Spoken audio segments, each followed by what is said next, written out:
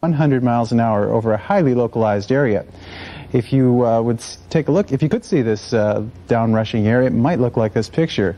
Perhaps the best example of an intense series of downbursts occurred 2 years ago on July 4th, 1977 in northern Wisconsin. While these thunderstorms air-conditioned the Twin Cities, dropping the air temperature some 10 to 18 degrees, a whole different situation occurred over in Wisconsin. This is the path of the destruction left by these intense thunderstorms, and the damage was just incredible. The length of the downburst family was some 150 miles, but embedded in the pattern were these small dark blue areas of intense damage. Here in the Twin Cities Tuesday night, the downburst may have looked something like this. We've tried to isolate 3 probable downburst areas. The first in red began in Carver County near Cologne and moved over Lake Minnetonka and was responsible probably for the funnel cloud near Maple Grove. The second, in orange, developed south of Chaska and Shakopee and moved northeast, finally merging with downburst number 3, which began over the Minnesota River around Savage and moved through Edina and Minneapolis, doing a great deal of damage. Downburst 3 may have spawned the IDS funnel report, and the merger of downbursts 2 and 3 may be the New Hope and Robbinsdale reports. Remember that at night, gust fronts can make thunderstorm clouds look exactly like funnel clouds. So I hope that may give you some picture of what went on here over the past couple of days, especially on Tuesday night.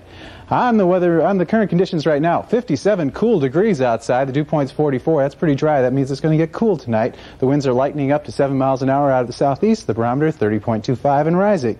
On the almanac, again, our high was only 67 degrees today. Our low was 50. And it's just going to get and stay cool for the next nighttime hours. And then coming up into tomorrow, it looks like it's going to be a little bit better.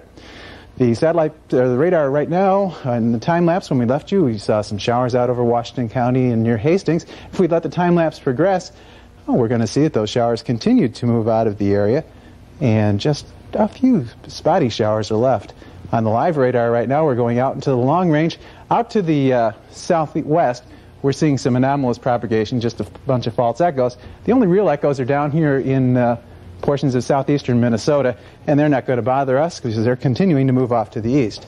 The satellite picture right now shows you most of the state of Minnesota is cloud-free. There is a few clouds remaining out in the Dakotas. We may have a little bit of cloudiness tonight as those come over us. United States map is just showing us we have cool air here, dominated by 50s, 60s, and 70s. Hot air down here, dominated by 80s and 90s.